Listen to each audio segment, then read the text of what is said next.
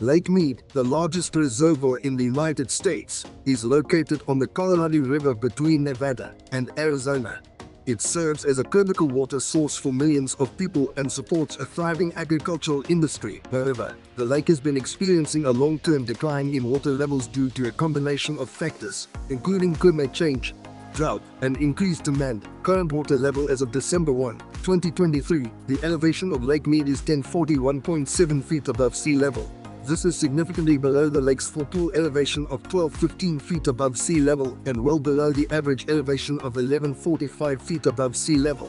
The current water level is also below the level of Tier 1 shortage declarations, which would trigger mandatory water cutbacks for some users. Recent trends: Lake Mead's water level has been declining for several decades, but the rate of decline has accelerated in recent years. In 2021, the lake experienced its largest single-year drop on record, losing over 60 feet of elevation.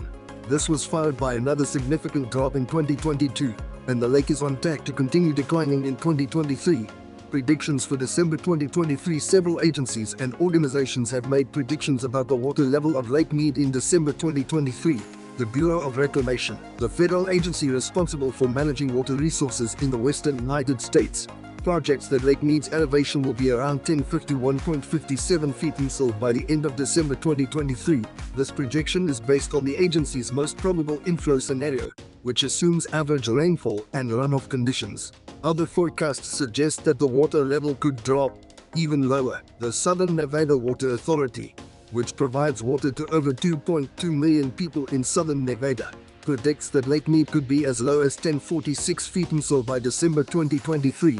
This lower projection is based on the possibility of drier than average conditions in the coming months.